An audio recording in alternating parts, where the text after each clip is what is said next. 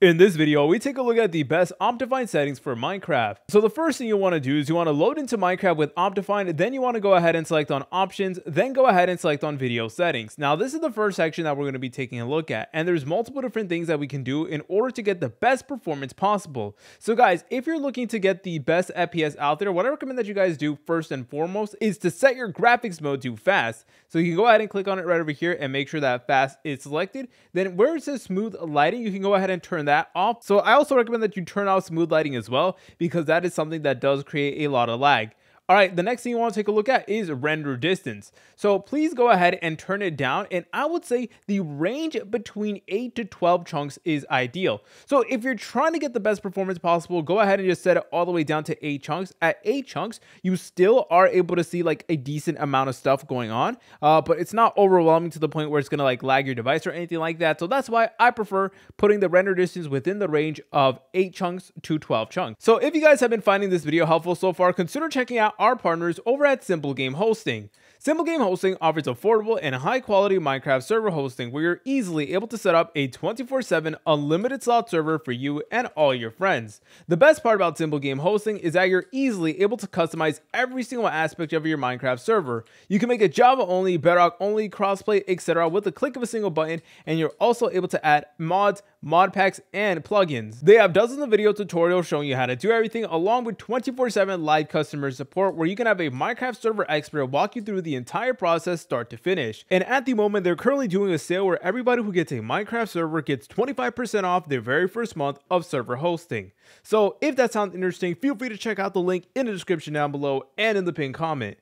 Alright, now over here where it says maximum frame rate, please go ahead and keep that at unlimited if you haven't already. Alright, and now what you want to do from here is you want to go ahead and select over here where it says details, and then you're going to notice that Optifine is going to give you this brand new menu. Now over here where it says clouds, make sure to turn that off, and where it says trees, go ahead and set that to fast, and where it says sky, go ahead and turn that off. And where it says sun and moon, you can go ahead and turn that off as well. And where it says fog, you can go ahead and set that to off as well in order to get the best performance possible. Auto save indicator, I recommend that you keep that on. And where it says rain and snow, you can go ahead and set that to fast mode as well. And that is going to help you out significantly with performance. Turn off stars. And where it says showcase, you can go ahead and turn that off as well. And over here we have entity render distance. Now this is actually going to make a big difference depending on if your world has a lot of entities. So if you have like a big chicken farm, for example, then that is going to cause a lot of lag, just the sheer amount of entities. So what I recommend that you guys do is where it says entity distance, go ahead and turn that to 50%, just like so. That is going to help you out significantly. All right, then you want to go ahead and press on done, just like so. And now you want to go over here to where it says performance. So over here where it says performance,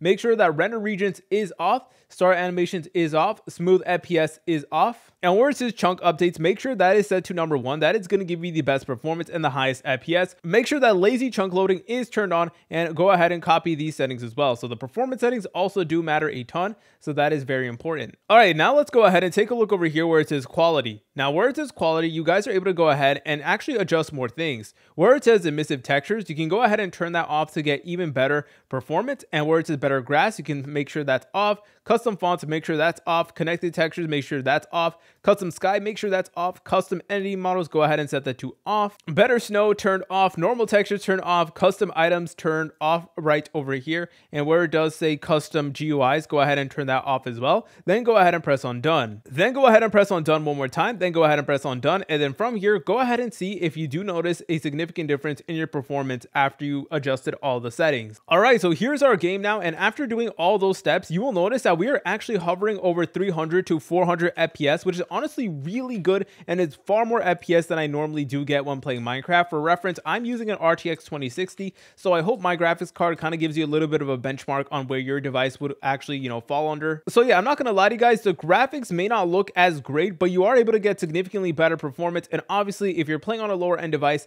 then performance does play a significant factor. And I recommend that you go ahead and actually apply these Optifine settings. Obviously, you can go ahead and adjust things to your liking a little bit more. So if you still want some smooth lighting, you can go ahead and turn that back on as well. But obviously, it may impact your performance. All right, now there's actually more things that we can do in order to improve our performance using Optifine. And that involves us going to the Minecraft launcher. So let's go ahead and close out of Minecraft really quickly and open the Minecraft launcher. All right, guys, so here we are in the Minecraft launcher. And here's what you guys need to do. You need to make sure sure that Minecraft Java Edition is selected, then go over here to where it says installations in the top menu, and you want to go ahead and locate your Optifine installation. So here it is, and what I recommend that you guys do is press on these three dots, then go ahead and select on edit.